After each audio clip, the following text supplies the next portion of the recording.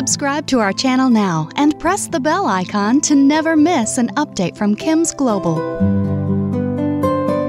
Hi, I am Dr. Praveen M. I am a consultant in the Department of Nephrology and Kidney Transplant at the Kerala Institute of Medical Sciences, Trivandrum, Kerala.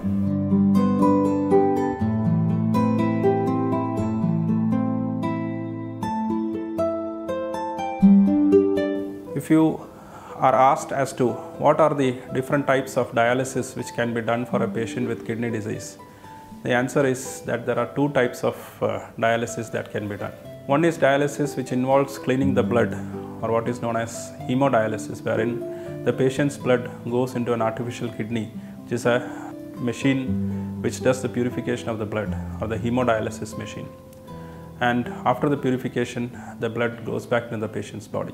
The second type of dialysis is something called peritoneal dialysis, wherein you pass fluid, an amount around 1.5 to 2 liters, into the abdomen of the patient, and then the patient keeps the fluid inside his abdomen for around 2 to 4 hours, and the fluid is drained off. The duration of the fluid being kept inside the body can vary based on the patient's requirement. This type of peritoneal dialysis is also as effective as hemodialysis.